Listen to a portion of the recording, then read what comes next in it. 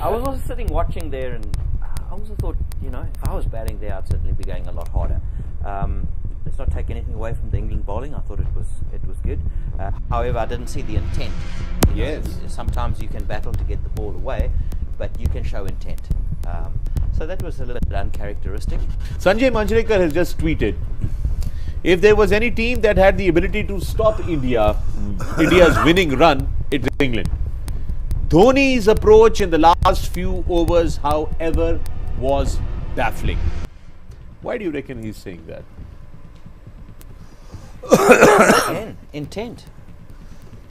What happened? For me, it's intent. Yeah. For me, it's intent. Yeah. And as I said to Shoaib as well, there was no intent even from start. I mean, those first 10 overs, I don't know how many it was, but it wasn't much more than 3.5. You pretty much said it all. I don't know. I don't need Intent. to say it, but you pretty much said it all. I have no idea. I was always told that it doesn't matter if you lose a game by 50 instead of by 30 in trying to win it. And I thought India were trying to win it till such time as Hardik Pandya and Rishabh Pant were batting. And then all of a sudden, everyone's looking at everyone else, because I don't think India tried hard enough to win at the end.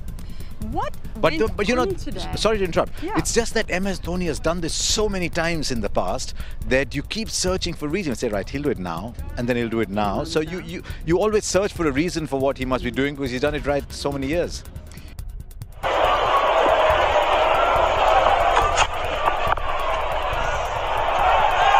I don't have an explanation for that. You asked me the question, I've said what I felt, but I don't have an explanation for that single. I'm sure the India fans here, and some are leaving now, I'm sure the India fans here would want to see Dhoni give it a go. If he slogs it up in the air, well, look at them, they're off.